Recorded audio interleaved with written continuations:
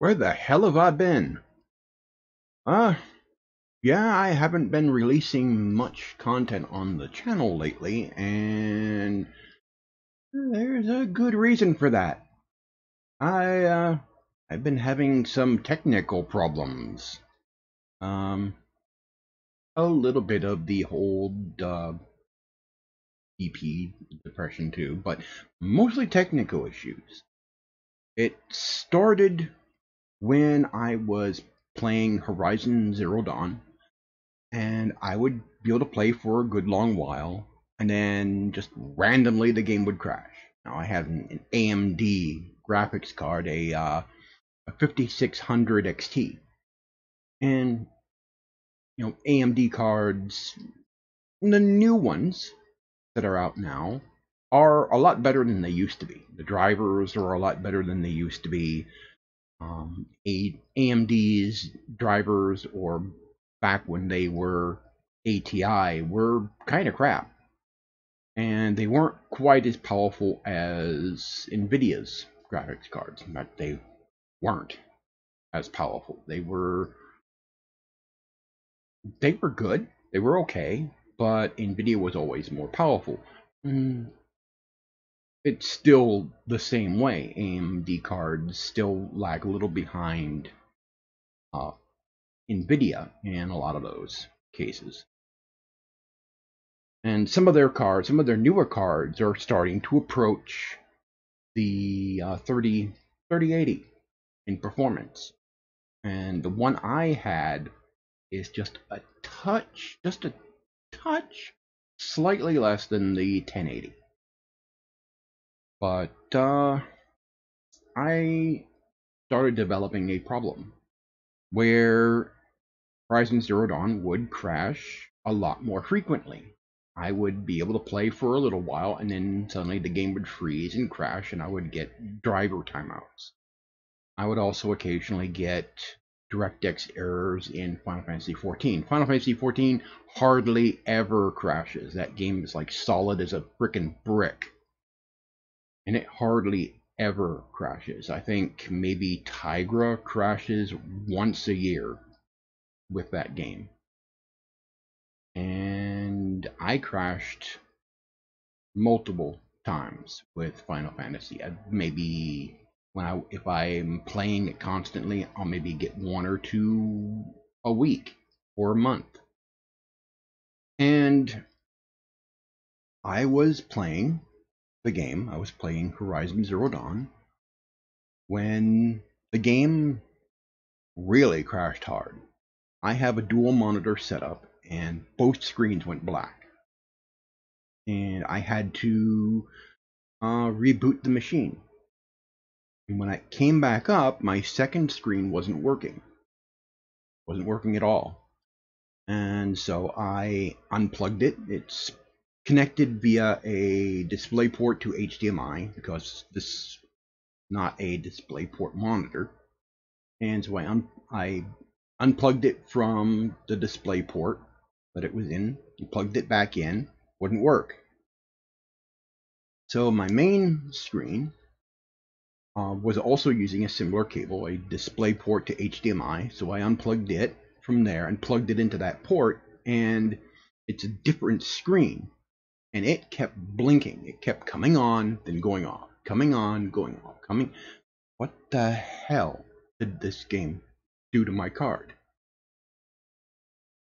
So luckily I had another DisplayPort port on the card. So I plugged the port in, and I was able to get both my screens back up. Plus my HDMI for my VR, because I have a HTC Vive, and that plugs in via HDMI, still works just fine. But I still kept having the problem with Horizon Zero Dawn, where I would be able to play it for a few minutes, and then it would crash. It would have a driver timeout, and stuff on the screen would be corrupted, and I would have to reboot the computer. And Tygra wanted me to get into playing Star Citizen with him again. And so, I hadn't played it in a long time, and I've been wanting to get back into Star Citizen, and I'm going to be getting back into streaming the game. I wanted to do that. So I go into the game, and we're playing, and then randomly, for no reason whatsoever, I'm in an area, and I'm getting like 30 something frames per second, which is pretty normal for Star Citizen because the current rendering engine is not that well optimized, and it's not going to be optimized at all. They're not going to fix it because they're replacing it with the Gen 12 render, and they're going to be switching from DirectX to Vulkan at some point. And I'm hoping that's what they're going to announce at CitizenCon. But I would randomly get really, really steep dips in frame rate. I mean, I would go from like 40 to 1.1 or 0.8 or something frame rates. And so we used a file with a bunch of commands in it to display some information on the screen for my frame rate, and also the render thread and everything. So what would happen is when my frame rate tanked, my CPU usage would drop like a stone. It would go from typically running the game, the CPU load running the game on Star Citizen would be about 50%. I mean, this is a Ryzen 5 3600. Not a 3600X, it's a 3600, and I bought it because it was, at the time, the best CPU for gaming. So I bought that, and it doesn't tax my CPU that much in order to run the game. And so I saw when my frame rate dipped really low, my CPU usage would drop down to idle. And the render thread on my GPU would like shoot up. Like normally it would be like 10, 12 milliseconds. It would jump up to like 1,000 something. It's like, what the hell is going on in the game that would cause the render thread to go that long? And the game would turn into a slideshow, like every 2 or 3 seconds I would see a frame change. Sometimes I could clear it up by alt-tabbing out and coming back in, and the frame rate would go back to 30, 35, 40, which is normal. And then just randomly, even in an area where the frame rate's not that bad, boom, I would stop cold moving, and the game would turn into a slideshow. And if it went on long enough, I'd get a driver timeout. The game would crash. And that happened a lot. And it happened enough so bad that I couldn't play the game with Tygra and Dave. We couldn't play the game with one another. It got that bad. So I went online and I searched all over the place. I downloaded the device driver uninstaller, went into safe mode, removed the AMD driver completely, reinstalled it from scratch. I used Uncle Carey's AMD chipset notifier to download and install the latest chipset drivers for my motherboard. It's a free tool, but you can donate some money to it for development. It's being developed by a YouTuber. I'll put a link to his channel in the video description if you want to use it. And so I updated my chipset, and I cleared my cache, I cleared the prefetch files, I deleted the shader folder for the game. I did everything short of doing a character wipe I still couldn't figure out what was causing this problem. I did disk cleanup, everything, and I have the game on an SSD, which you really need to have Star Citizen on an SSD because the streaming data that it does, where it, instead of loading everything on all one big chunk, it just loads it as it needs it. It needs high speed connection to that data. And so it needs an SSD. I had it on an M.2. I thought maybe my M.2 drive might be getting problems. So I moved the game from the M.2 over to the SSD that I put Final Fantasy XIV on. And same thing, same problems. So I got to the point to where I started to suspect it was the graphics card that was the problem. Because, well, for one thing, one of the display ports went out, wouldn't work. That was a major red flag, and that would have been bad. In fact, it was bad. It was the graphics card. It was really, really bad, because graphics card prices, GPU prices, are stupid right now. Why?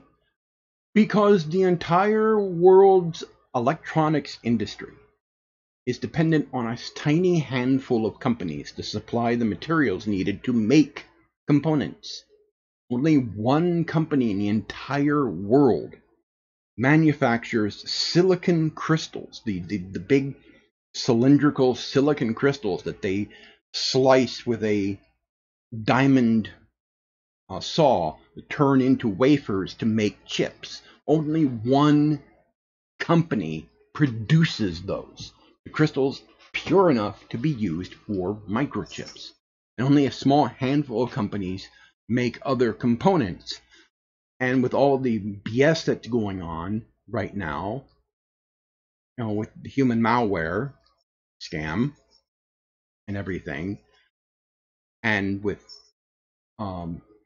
scalpers buying up stuff and selling it at massive prices, it is extremely hard to get your hands on most electronics, particularly PC stuff like graphics cards, unless you want to pay the scalper's price, like a graphics card that should only cost about $300 to $400, going on eBay for over $1,000. That's pretty stupid, and then you're stupid for paying that price if you bought one from a scalper.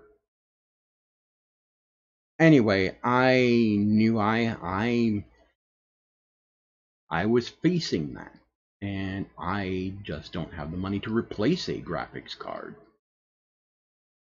I would if I saved up for it, it would take me well over a year to do it at the current prices. Even at slightly lower prices than what the scalpers are scalping everybody for, it would be like $800 in order to get a 2060 superclock or overclocked card from EBGA or MSI.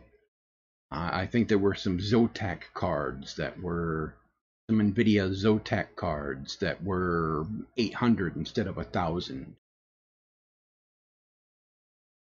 So I had that prospect where I would have to fork out a fuck ton of money I didn't have in order to get another graphics card in order to be able to play games and be able to make content on this channel. And no, I'm not getting paid for this channel. I'm not making money off of it. Anyway, so I asked Tygra for a little help. We were going to try some other cards that we had lying around to see if it was indeed my graphics card. So unplugged my whole machine and pulled it out of a place where I have it, and he had a spare GTX 1080 laying around. He had a 1080 Ti, but it was a humongous thing. It wouldn't fit in my case. So we put in a 1080. It's a EVGA 1080 superclock card. Looked it up compared to my AMD card. My AMD card is slightly better than it in certain areas, but the 1080 is better in other facets. And so we put it in, and I hooked it all up, started up Star Citizen, and no frame rate dips. No sudden drops. Maybe the frame rate would drop down into the 20s in some places, but in places where I would get a slideshow, it was smooth as silk, even when the frame rate dipped. So it was my graphics card. Something happened to it.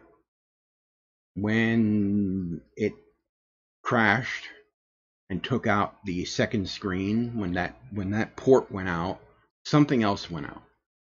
And so whenever the card gets really pushed, and Star Citizen pushes the GPU big time, not because of heavy rendering, it does a lot of other compute stuff in the background too, along with it, and a lot of other load is on the server. The server really handles way too much.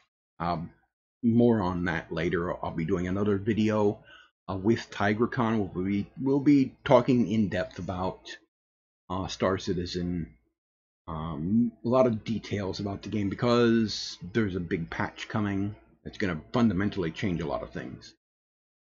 But it was the card. It was the graphics card. And this was a spare graphics card that was just laying around. It was laying on the shelf in there with a bunch of other computer parts we have. There was my old RX 570 was in there. There was an old NVIDIA 670 in there that we used to have on a server, and the server that we are currently using for MB, which is a competitor to Plex, that has a couple of 1080s in it. So he basically said, you can have this card, you can keep it. It was his old graphics card that he had in his machine before he upgraded to a 2080. He has a 2080 in his machine that he plays Final Fantasy and Star Citizen in, and so I have a new 1080, EVGA 1080 superclock, and Star Citizen smooth as silk. We played for like several hours last night. We were doing some we were trying to do some trading. We did a few box missions in order to build up some funds to do some trading with. The one thing that stopped us is the servers. The servers are crashing, and again, as I said, we're gonna have a video later where we discuss why that happens and the new patch that's coming up that should definitely fix it, because they're doing some certain things that are gonna resolve those issues, because these issues are happening for a reason. When you understand why they happen, and these are technologies that CIG has been working on for quite a while to get it right, to resolve these. And so there's a lot of components in the game that they're not going to fix because they're replacing them with something new. And that's what's going to be happening in 3.15. Anyway, moving on with this. I've got a new graphics card. So a lot of stuff that I'd been on hold doing, like I did manage to record another Half-Life Alyx. So I'm going to be editing that, and maybe my editing will be better, because maybe my editing software will work better with this card. Hopefully. I use HitFilm. I think it does use the GPU for rendering. So we'll see if the rendering is better this card or not. I did have issues playing Half-Life Alyx in VR. This was after all this stuff happened with the second screen going out and Star Citizen having issues and everything. It played, but I did have hitches and other things going on while I was playing the game, where normally it usually didn't. VR games usually don't give me trouble, and this did. And so I'm curious to see what will happen when I go to play it with my 1080. Now that I have a 1080.